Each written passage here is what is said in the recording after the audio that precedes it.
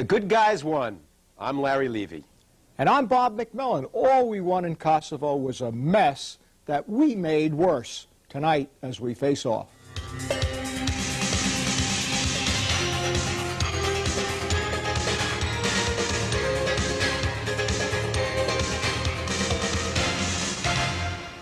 We won. 1 million refugees still don't have homes. Bob, the refugees are streaming back, and they're thankful to NATO for coming to their rescue. And Milosevic's going to be squeezed out by hawks and doves alike in his country. And what's wrong with U.S. troops, along with those from other countries, helping to end ethnic cleansing and giving peace a chance? Look, I think you got to take the bigger picture. We've got Serbs in retreat. Refugees are returning. At least for NATO troops, no deaths on the ground. Russians, big problem. I don't want to minimize that, and I know we're going to be getting into it in the show with our guests. But we are working with them. We're talking with them. Our generals are straightening things out with their generals. If you'd have said 10 years ago or 20 years ago that the United States was working with the Soviets in terms of bringing peace to the Balkans, you'd have looked at me and said, what was I smoking? Working as they're blocking us at the airport. Larry, details. The other thing is, you really have to take a look here and say, what did we win? In other words, what was the strategic interest of the United States in going in beyond the ethnic cleansing issue? And with that, Larry... Beyond the ethnic cleansing issue? Larry, wow. We'll get into that. We'll get into that. Let's first of all introduce our guests.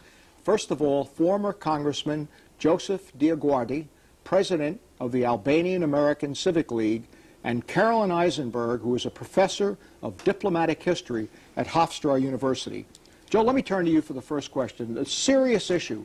And I know Larry always says, and everybody wants to hawk on the idea of ethnic cleansing. That was that was awful. It was wrong. Terrible. It was terrible. But Joe, beyond that, what was because ethnic cleansing is going on in other parts around the world, why did we have to move into Kosovo when we haven't touched ethnic cleansing going on in Africa and northern Turkey and northern Iraq with the Kurds? Well, first of all, this didn't start in the last year or two. This has been going on for at least 10 years. Don't forget, Milosevic walked into Kosova in 1989 when 700,000 Albanians threw their Communist Party cards into the bonfire right after the Berlin Wall came down, and he wanted to send a signal that he was going to control everything. And then he went to Slovenia, and then he went to Croatia, and then we had Bosnia. And only after we lost 250,000 innocent civilians did we arm the Croatians and the bombing started to work. What is the strategic interest of the United States? That's what I want to ask. Put that map of Kosovo on the wall and said, here it is, 160 miles from Italy, and here's Albania, 60 miles from Italy. That's how my father's people got there 500 years ago. Then we understand that this is part of Europe. Go ahead. I mean, it seems to me that in presenting the matter the way that you have, that what you're leaving out is the dimension of humanitarian concern. And I think that... I think we all have that concern. Well, but I think it's not unreasonable to say that in situations of the sort that we've had in the former Yugoslavia, that it's something that the international community should be concerned about, that the United States should be concerned about, and that action in these places is appropriate. I think the fundamental question for us is not, should we be concerned about ethnic cleansing, should we take action,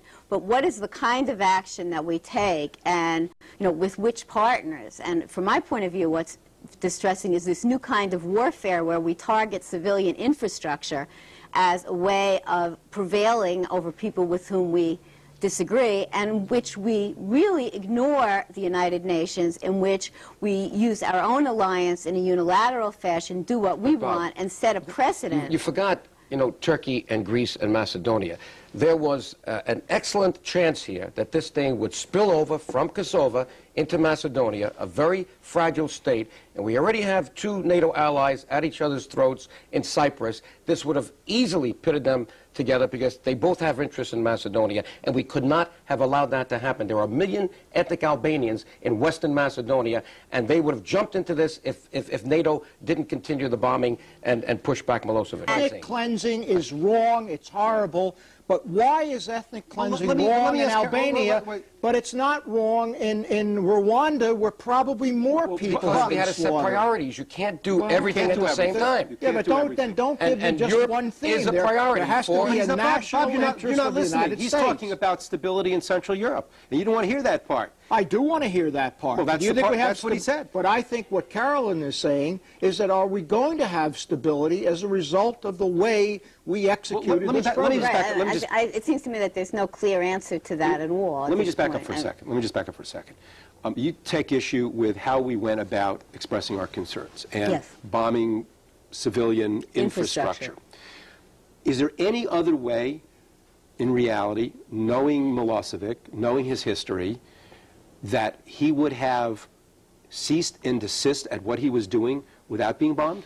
Well, you know, as a small point, this question of how well we know Milosevic in some ways has been almost a sort of tragic comic aspect of this whole situation, because for months people who all claim to know Milosevic have been making wrong predictions one way or the other. There were the people like Holbrooke and others who thought, well, we'll threaten to bomb them and drop a few bombs and then they'll definitely give up. Madeleine Albright, yeah. Right, and then it turned out to be a big mistake. Then the people who said once the bombing started, we know this guy so well, we know he's never going to give up. That turns out to not be right either. So I'm not sure that any of us really know him very well. Okay. Could have Hold on a ended this second, thing Joe. a lot sooner had we committed to ground troops, and short of that, we should have armed the Kosovo Liberation Army the way we armed the Croatians covertly. That's what brought Milosevic to the table at Dayton. I think some evidence is coming out that we have armed. We've we did arm cooperated. the There's KLA no at question Dayton. that we cooperated But with them. Joe, let me tell you, arming the Kosovars fine, let them take back their homeland. Self-defense. But what about but let me ask you this now.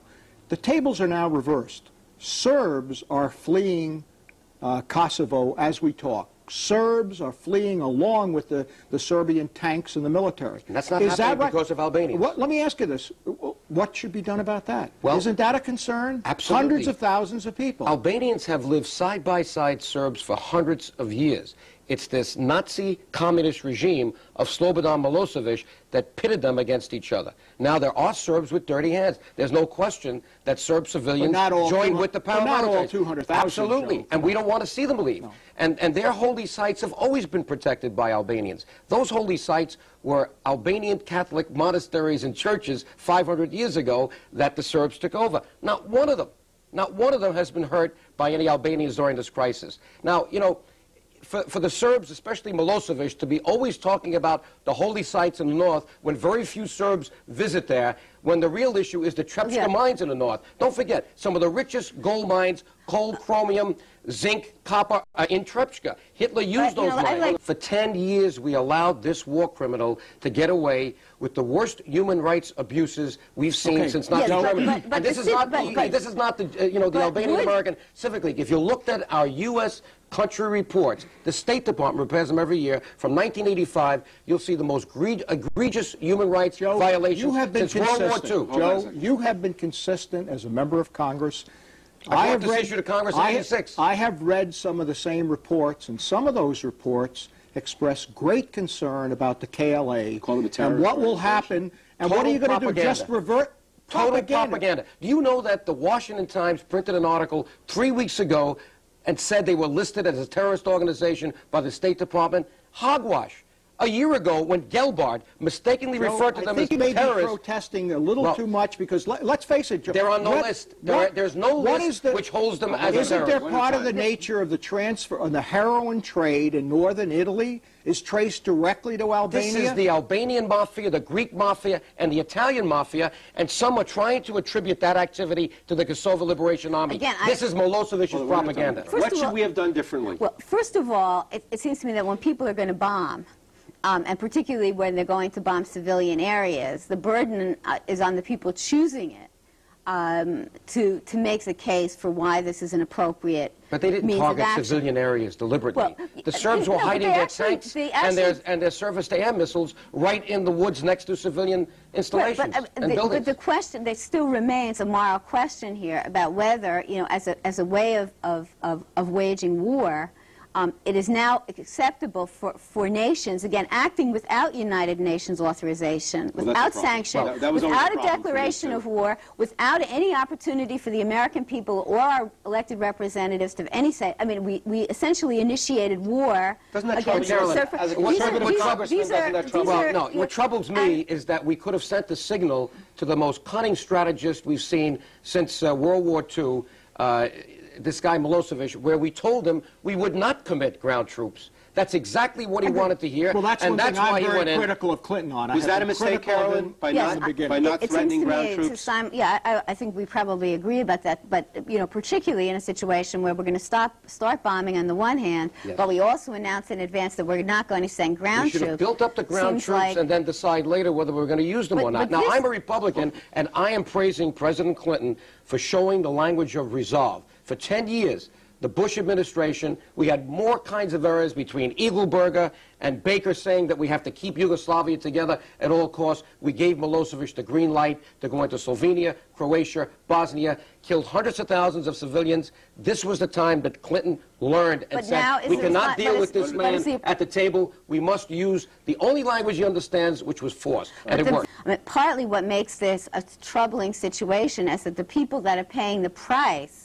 of our policy are not necessarily the individuals who are guilty. But they have to get rid of him. So that when they have to get rid of him. But there are some ways that you get rid of a person or a government or a regime, and others that you don't. I mean, nobody in the world has accepted the notion that any means is acceptable. But let me say this. He's now an indicted war criminal. You remember Adolf Eichmann? Let's learn from our Jewish brothers and sisters. It took 15 years, but they went in and they took him and they brought him to justice. So is blowing up a hospital. Joe, one at a time. So is blowing up a hospital, is that like an appropriate response? Are you saying that they blew up the hospital on purpose? No, what I'm saying is that they clearly crossed a kind of Rubicon in their thinking, and I think part of it also has to do with the way they miscalculated the situation, that all the evidence we have suggests they thought they would drop a few bombs, Milosevic would give up, and they would get their way. And they were then stuck with this enormous embarrassment. At least they continued. Enormous embarrassment for NATO of a thing that they had overlooked, which was the possibility that this Hitler character would in fact do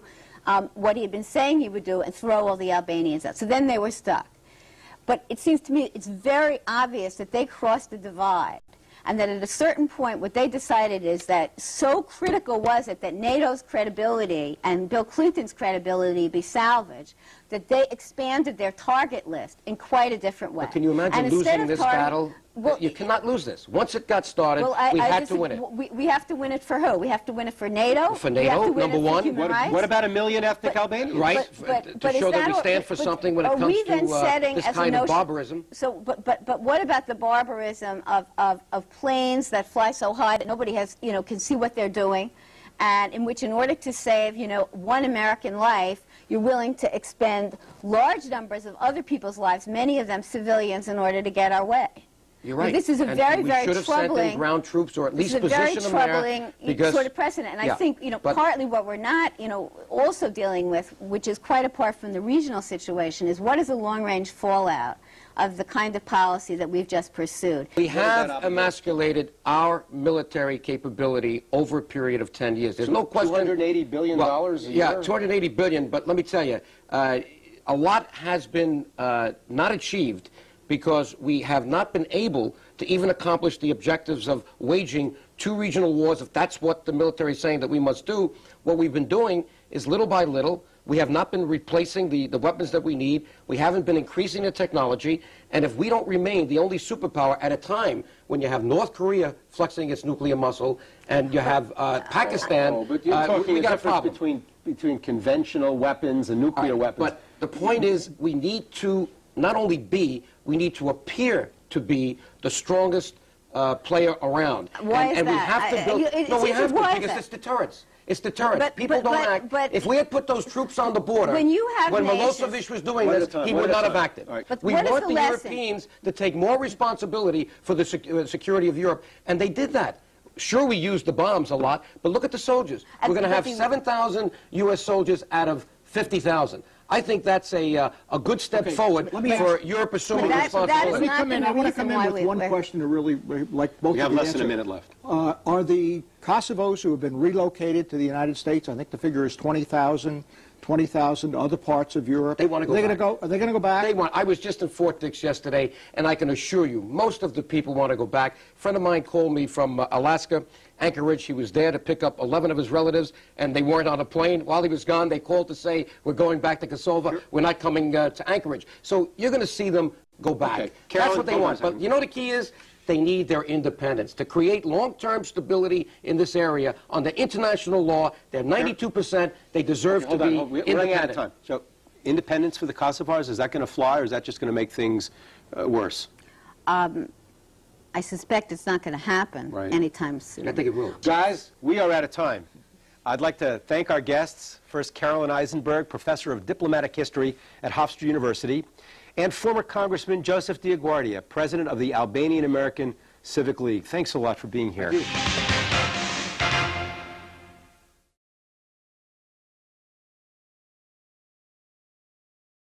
Congressman DioGuardi, we have to go further and deeper into this whole area. First of all, Milosevic wins in this deal. He stays in power. Absolutely he keeps not. his. Wait a minute. Why do you think have you read this deal? Why Have do you you think read this deal? He Listen. stays in power. He has his military. There's no penalty for his war crimes at all. The KLA, the people that agreed to autonomy, not independence, what they wanted, these are the people that really get screwed. These are the people that get disarmed in the process. What makes you think this deal is going forward? That's what the deal is. Did you hear President Clinton what he said? Are you kidding? He said that we'll do nothing until all the Serb troops are out. And he's going to look at his actions, not his words. I can't believe at you're least sitting here saying this. This is a disaster. Let me tell you, this deal is done. But I don't understand. You don't see this, Congressman. You're shocking me here tonight. You don't see. This is a done deal. I guarantee you, the president's made the deal. You are naive. I would say the same to you. Do you think the Albanians will go back? The whole deal is to get the Albanians back. Yes. They will not go back if there's one Serb soldier left there. It doesn't matter. He's going to be in power. He's going to have his military. Listen, and Clinton wanted a deal because this is all politics. Can I say, after what the Albanians have been through since Tito died, don't forget, this didn't start 2 years ago. It started in 1980, and then it was escalated in 1989 with the occupation. Do you think that the Albanians will stand by while Milosevic comes back to the table? I am telling you that Clinton has sold you out. Clinton has never been in this for principle. You say Slobo cried uncle, and I say Slobo won, and I'll tell you why I think he won. First of all, you notice there was no mention of his war crime prosecutions in the 12-point peace plan, none at all. And he gets to keep his military. It's wrong. Gets to keep his military. Do you think that this is all a closed deal? He got the ethnic Albanians. Let me finish. He got the ethnic Albanians out. He got the bombing to stop, and he got his opposition disarmed. How could you not declare that anything but a full victory for Slobo? Do you see what he did to Yugoslavia? Look at the infrastructure. No bridges, no trains, no electricity. The people the food is disappearing. The people that wanted out are jump gone. on him like the Ceausescus would jump on by the punishment for him?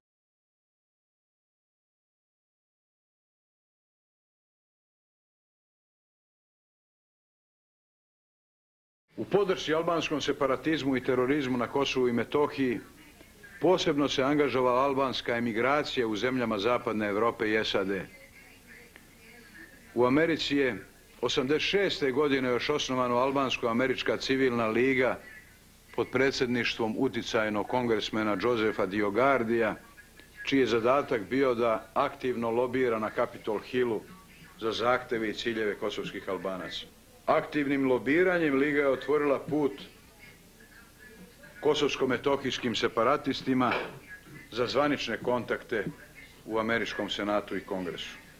U svakom slučaju, Albansko-američka civilna liga je u mnogome doprinela sistematskom širenju antisrpskog raspoloženja i satanizaciji srpskog naroda u američkoj javnosti.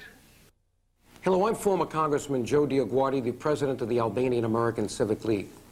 You've just heard former Serbian dictator and indicted war criminal Slobodan Milosevic misrepresent our important work in Washington to free Kosova and all Albanians from the tyranny of his regime.